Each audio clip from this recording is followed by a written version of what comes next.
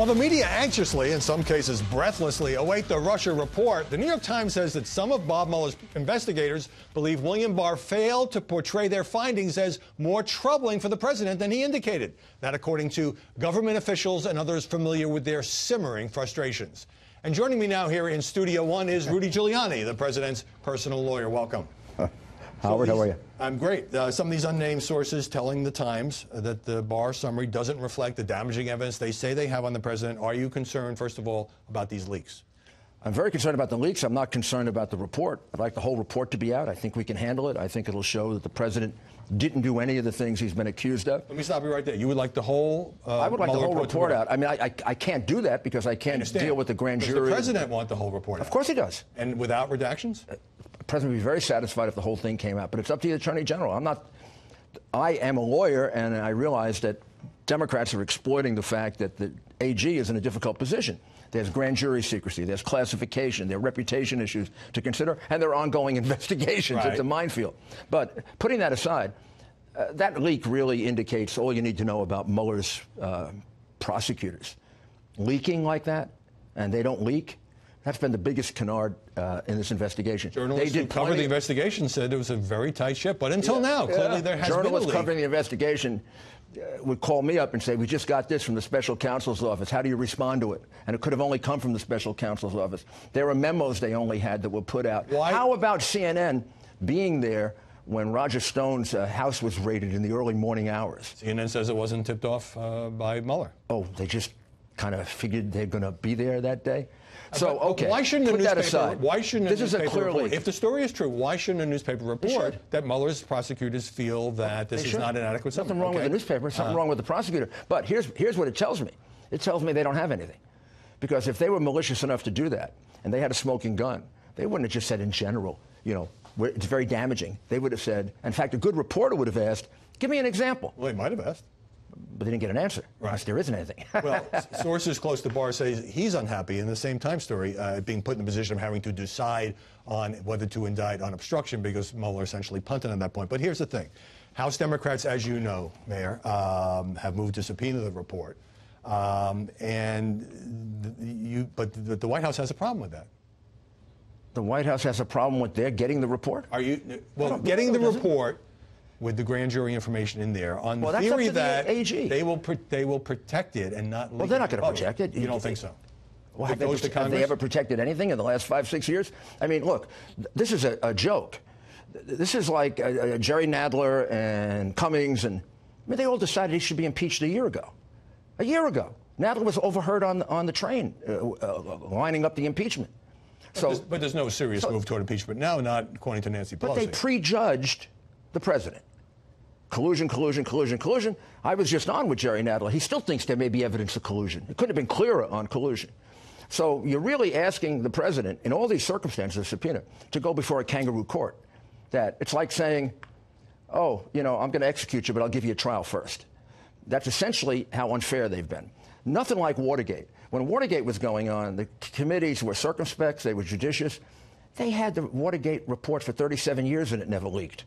These guys can't hold on to a piece of paper for 2 dadays before it leaks. So you're accusing the House Judiciary Committee, controlled now by Democrats, obviously they're Republican, being biased? Of running a kangaroo court. Of course, Nadler shut his mouth off too much. There are too many quotes from him. And then let's just talk about the House Judiciary Committee. It's about the entire House. The other congressman who announced that he's guilty of collusion, that they have evidence of collusion. Where's the evidence of collusion? Why aren't they called to account for lying? Cohen goes before the House of Representatives. He commits perjury at least 5 times, 2 of them demonstrable. He's going to jail, Mayor. We should go to jail for that perjury, not for the earlier perjury. Well, he has another charge of lying to Congress. Look, but I don't see Cummings asking for him to be prosecuted. Remember Cummings at the beginning of the hearing said to him, if you lie now, we will throw the book at you. Well, he lied once, twice, 3 times, 4 times, 5. I got tapes that prove he's lying. I don't see Cummings throwing the book at him. Where are these tapes? Pardon me? Are you going to provide these tapes? He has them. It's Chris Cuomo.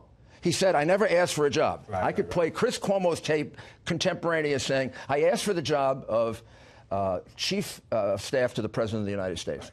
Direct lie, direct perjury. It is required, really, when somebody cooperates, and then they lie after, that a prosecutor prosecutes you. Speaking of that Chris is Cuomo, part of the prosecution agreement. You were on with Chris Cuomo. You said that he should apologize and CNN should apologize for their coverage of the Mueller investigation. Absolutely. Why? Collusion. Blockbuster. Papadopoulos, blockbuster. It's going to show collusion. Manafort, blockbuster, going to show collusion. Blockbuster, 8 times, 9 times. Totally biased, prejudiced reporting, creating a hysteria over what turns out to be something that is not true. Well, now, I've been critical of the coverage, saying that at times it was overwrought and overhyped. I'm talking about all the media coverage here.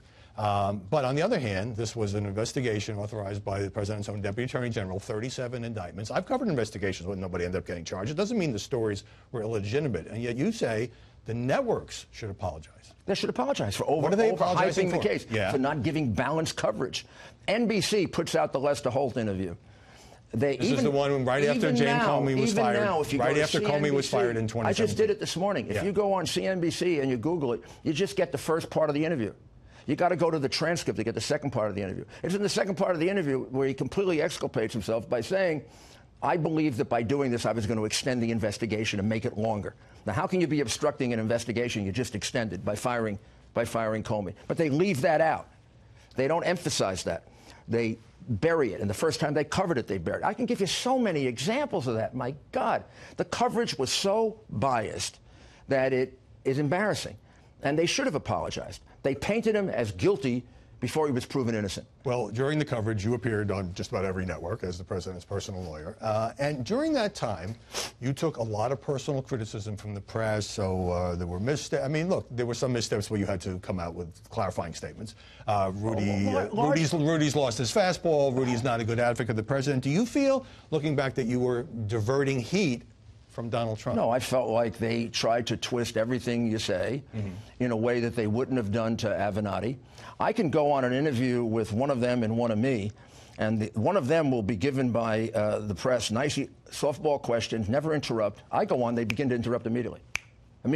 Oh, no, it must be. I can tell. I'm not a jerk. I mean, I understand their bias. Look at Rachel Maddow's face look how happy she was that maybe there's some evidence of collusion. As an American citizen, she should be upset that there's evidence of collusion. As an American citizen, they should be happy that the president didn't do anything wrong with the Russians. Well, I think that, and they don't want to give it up. Whether you support the president or not, I think that outcome is good for the country.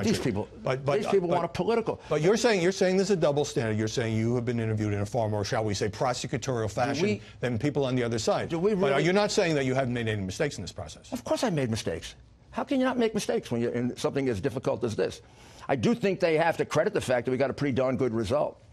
I mean, the guys that represented Bill Clinton walked him into a perjury case. And that led to impeachment.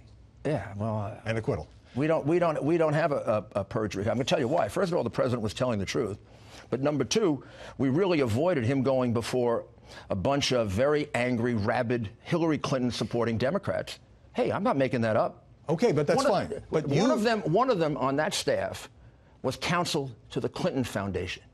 That's ridiculous. But if you look at crazy. At the record of Mueller, you spent a lot of time, and the president of the United States spent a lot of time attacking Bob Mueller. You had a high opinion of him before. In the end, he said he found no collusion. He made no recommendation on obstruction of justice. In the end, do you have to acknowledge now that he was fair? The result is fair. The way they conducted the process wasn't fair. Not at all. But if the process was so unfair, how did it lead to a result that you're pleased with? Isn't that even better evidence that he's innocent? They tried very hard to frame an innocent man, and they weren't able to do it. You know how many times they brought Manafort in from solitary confinement and told him he was lying because he wasn't implicating the president? Maybe 13. Thank God the man has some principles, and there's no evidence that would corroborate it.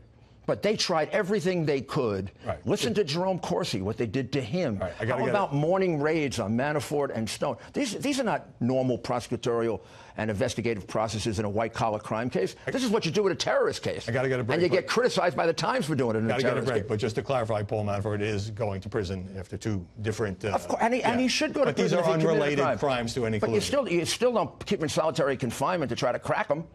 That's what you do with a terrorist.